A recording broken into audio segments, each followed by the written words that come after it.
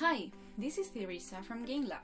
In the SodaPop game, you can create simulation scenarios with the aim of adjusting the difficulty and learning objectives of each game. To create or edit a scenario, go to the URL indicated by GameLab and click on Scenarios tab. Here, you will find scenarios created by GameLab. If you need to edit one of these scenarios, click on this button to copy it. Then click on this button to edit as you wish. To create your own scenario, click on Create New Scenario. The creation of scenarios is done in 5 stages. In the first stage, you must enter a name to recognize your scenario. You can also add a description if you wish. You will have to define the annual interest rate that the teams will face in the simulation.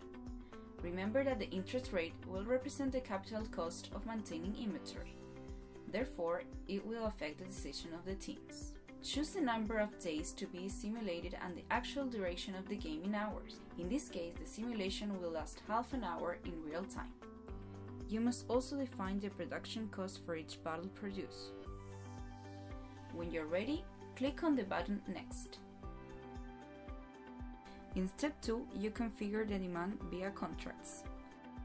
To create a contract, you must define the quantity of bottles that will be demanded daily, the day that the contract will be announced to the teams, the days they will begin and end, the fill rate, that is to say the percentage of fulfillment of the total demand of the contract that the teams will have to offer to avoid fines, and the fine for every percentage point below this level. The penalty for aborting the contract will be calculated automatically, so that it is only convenient to abort a contract when the fill rate is less than half of what is required. Finally, you must define the price at which each bottle will be sold in the contract. When you have entered the conditions, click on Create Contract. You can create as many contracts as you want, but the contracts cannot overlap. Once you have created a contract, you can modify it by clicking on any of the values. In step 3, you will configure the demand for walk-in, that is the customers who come every day to buy at the factory. The demand is constructed by linear sections. In this case, we have a demand that increases linearly, from 0 bottles on day 1 to 10 bottles on day 365. To modify it, we introduce a new breakpoint. Enter the day and the number of bottles demanded at that point. In this case, we add a breakpoint to day 120, which will reach a demand of 10 bottles. You can add the points you need, or edit those that already exist by double-clicking. You can give randomness to the demand using this switch.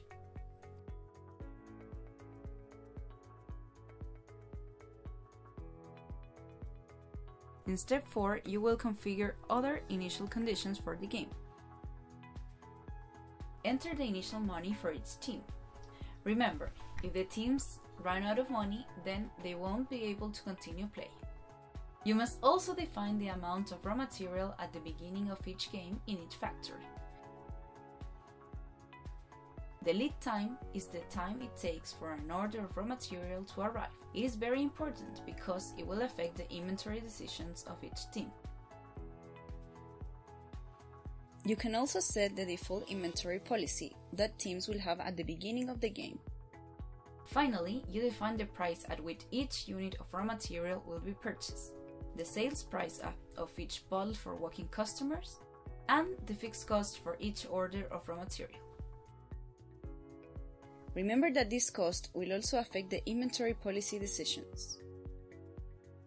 In step 5, you will configure each of the stations of the factory's production process. For each station, you will have to define the unit capacity of the machines in that station, that is to say how many bottles of each machine will produce per hour. Then enter the initial number of machines for this station. And finally, you enter here the purchase price of a new machine.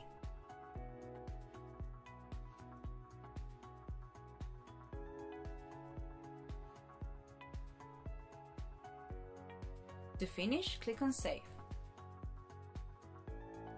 Now your stage is ready to be played.